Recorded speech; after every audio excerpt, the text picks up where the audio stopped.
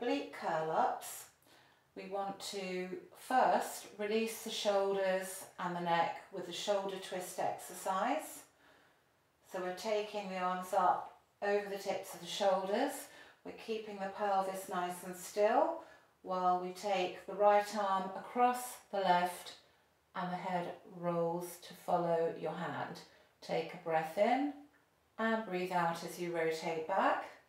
And then on the next out breath, move the left arm across the right.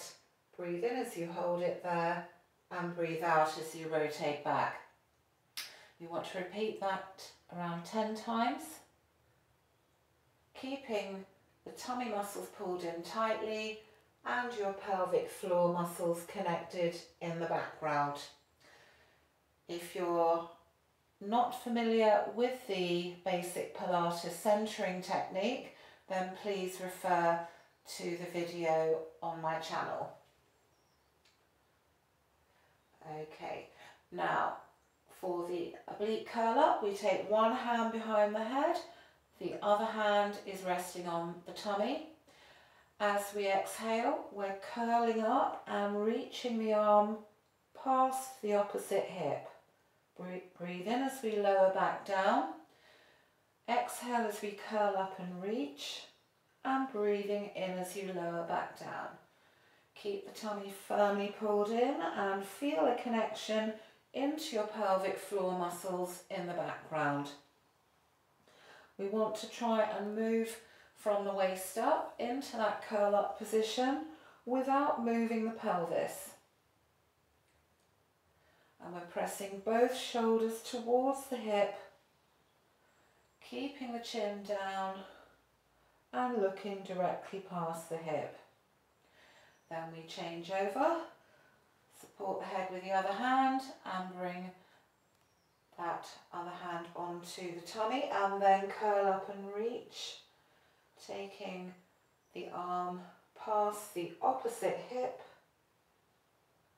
pressing both shoulders towards that hip while keeping the pelvis really still. And you can work up to 20 repetitions each side.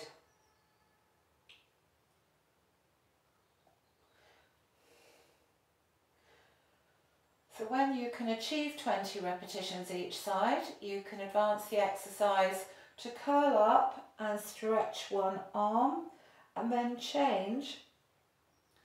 Keep supporting the head and reach to the other side. Change the hands behind the head, curl up, reach. Again, it's important to keep your pelvis still so that we can isolate the work into the waist muscles as we curl up and reach. Keep the tummy pulled in with maximum effort and your pelvic floor is connected in the background.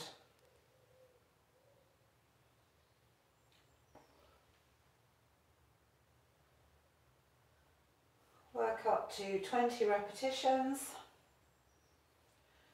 and then see if you can challenge yourself further, keeping your hands behind your head. You want to interlace the fingers. Keep both hands behind the head as you curl up and press the shoulders towards the hip.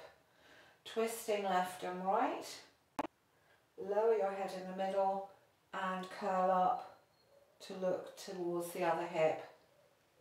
Alternating left and right and building up to 20 repetitions, keeping the tummy muscles firmly pulled in and with the pelvic floor connected in the background.